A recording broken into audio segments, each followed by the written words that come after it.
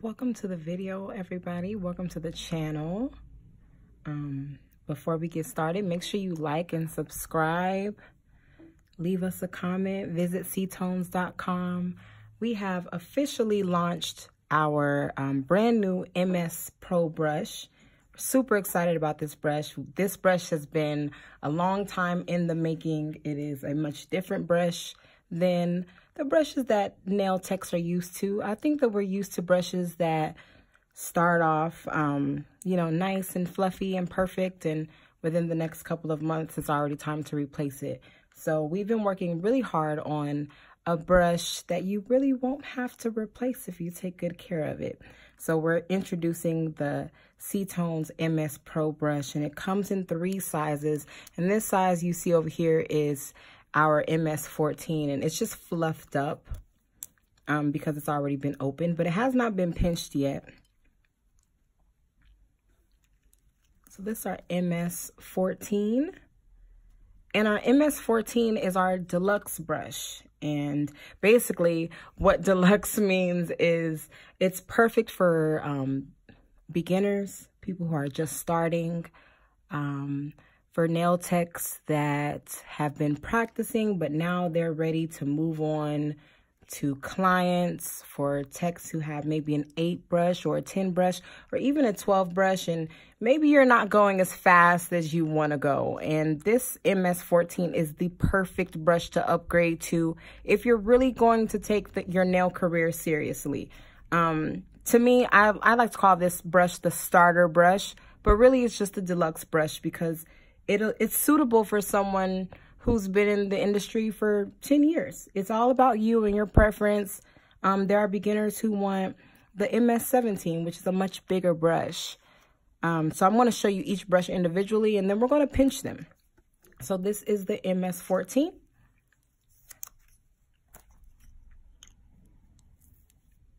And they do come already starched, so they have already been shaped and molded. And then you do have the option on the website if you like it pinched or not. So as you can see, there's really not a huge difference in how long the bristles are. The difference is really in the body of the brush, how thick the brush is, how much fur is in the brush. And this is 100% Kolinsky fiber. So we're very proud to present this brush because it's the perfect brush for every nail tech. So this is the MS-16, and we like to call this brush the Elite. And the reason why is I wanted to call it the Pro brush. This is just going to be the MS-16 Pro, and that's what we were going to call it. And that's because for years and years and years of my career, I used a 16 brush. A 16 always got the job done, no matter how big or how small the set was, the length, the amount of designs, artwork, all that good stuff.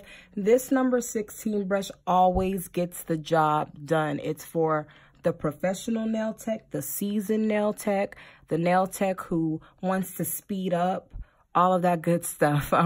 This number 16, this MS-16 Elite brush is the perfect brush for any and all nail techs.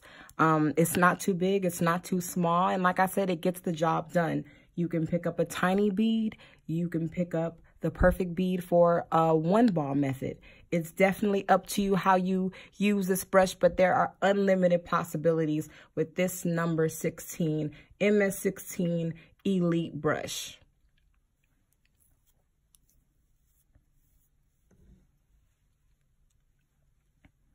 And last but not least, we have the MS-17. So I'm pretty sure you guys are like, why isn't it just called the number 18 brush like, you know, any other regular company, right? Well, there's a reason why this is not the number 18 brush, and it's because it's not a number 18. It's in between a 16 and an 18, but it really can't be classified as a number 18 brush because it's not that big, but it does have more body than our MS-16. It is thicker in girth, and the handle is also a little bit bigger. For nail technicians like myself, I like to say that I have a big hand. I have big hands. I feel like I have big hands because my hands are bigger than 90% of my clients. Or maybe it's because I'm an artist or I'm a creator. That's what I've been told before, and that's why I have big hands. But because I have bigger hands than the average woman, I feel, I enjoy a brush with a bigger handle. In addition to that, number 17 is my lucky number, so you really can't go wrong with that. But I think this brush is perfect for the nail tech that has been in the game for a little while. She, not even a little while, just she's got some time under her belt. And because of that, she has mastered acrylic application. She's mastered the one ball method. She's mastered the 2-bead method. She knows how to manipulate her acrylic. She knows how to manipulate ratio and consistency. I'm sorry, I'm using the pronoun she so much because I know there's so many nail kings and nail brothers in the world, so I apologize. But this is for the nail tech that doesn't need to brush up on their skills. This is for the nail tech that has some time under their belt and they are ready for a big brush, or they've been using a big brush and they just want to, you know, me personally, I like to upgrade my brush. But unfortunately, over these years, I haven't been able to find too many brushes that top the brush that I have until now. So here we are with our MS-17 brush. I love this brush. This brush is called the MS-17 Master Brush, and it lives up to its name. I truly feel like women and men, nail techs in general, who have mastered their craft should use this brush. Or for nail techs that are trying to master their craft or trying to master the 1-bead method, this is the perfect brush. It's not as big as an 18, but it does pick up a larger bead than the 16. So it's an amazing brush, guys. It's called the MS-17 Master Brush. So now it's time to do some pinching. Personally, I don't like to pinch my brushes too firmly. I like a very, very light, easy pinch. And the reason being is because you really pick up the perfect bead if your brush is pinched correctly. And we're under the misconception that brushes really need to be pinched hard or crimped, you know, too much or too thin or too oval shaped. But you really don't want to take the shape away from your brush. You just want to alter it a little bit. You want it to go from a circle to an egg. So we're going to start with the number 16 brush. And then we're going to start with these pliers. These pliers I got from the Dollar Tree. I haven't really been able to find them at any Dollar Tree since. These were the only ones that I found months and months and months ago. But if you would like these, I believe they're called slip knot pliers. You can find them, of course, in the auto section at Walmart.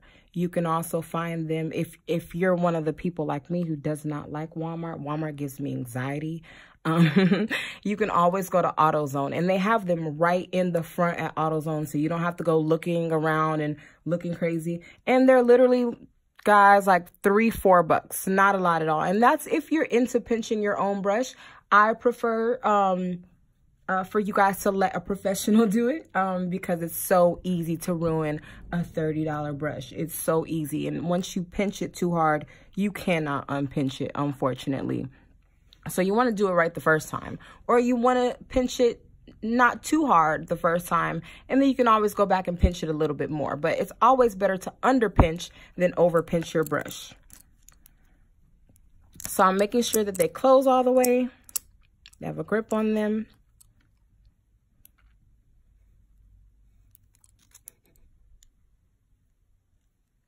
And so a lot of times when I see people pinching their brushes, they pinch the brush like this.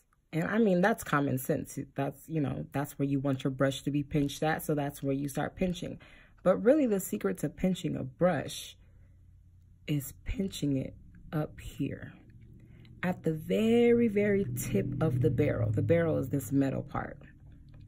That's where you want to pinch. You don't want to pinch all the way down here, or else you will flatten your brush way too much, and the bead you pick up, you'll be so unhappy with it. You'll want to stop doing acrylic.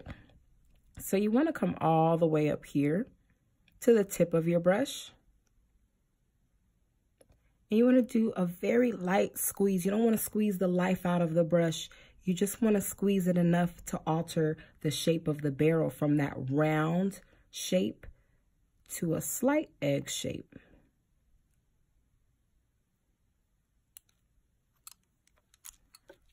So as you can see the mark from where I've pinched it at. And the brush, you honestly, when you look at the bristles, you can't see a difference. But I promise you, I assure you that there is a huge difference in how this brush will operate. Well, actually, since we're here, I will show you the difference, because this is also an MS 14 Deluxe brush, and it has not been pinched. So you see this one that has been, and this one that has not been. So I'm going to take out my dapping dish.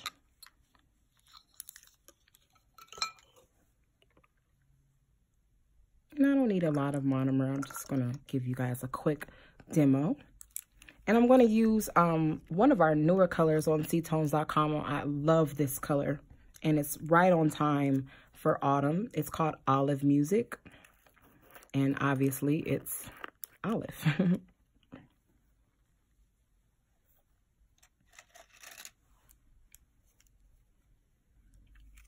So I'm going to pick up a bead with my unpinched brush first. And you want to make sure when you're using your brush for the first time, you thoroughly clean your brush out. You don't want to go straight into acrylic. And the reason why is because you don't know what's in your brush when you first get it. And you don't know who handled it before you. And no matter how new, brand new it is, it was still handled by someone before you. So you want to make sure that you clean your brush out very well. Not only for performance purposes, but also for sanitation purposes. So I'm just going to pick up a bead with my unpinched brush. So something I want you guys to notice when I'm picking up a bead with my unpinched brush is, one, I really don't have a lot of ratio and liquid control because the brush is so thick. And as you can see, when I turn the brush over to this side, there's acrylic on this side as well. So it's on this side and it's also on this side. I know this is going to make some of you guys cringe how I'm going to waste this acrylic right now. I'm just going to lay that down off of my brush because now it's way too dry because I did the demonstration. It's also a fairly large bead. So now I'm going to show you how a bead looks when I pick it up with my newly pinched brush.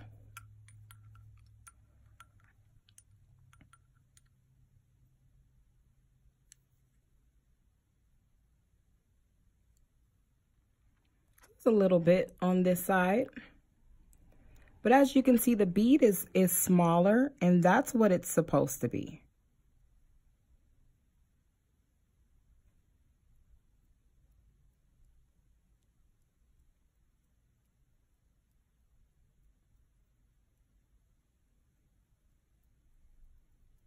And again, guys, this is the MS 14 Deluxe brush. And as you can see, the 1B method is absolutely possible. And that's why we decided not to call it the starter brush, because it's not just for starters. It's not just for beginners. It's literally for everybody, for every nail technician. But if you want to see what all the hype is about, and maybe you're not yet comfortable with a 16 or an 18, the 14 is the perfect brush for you.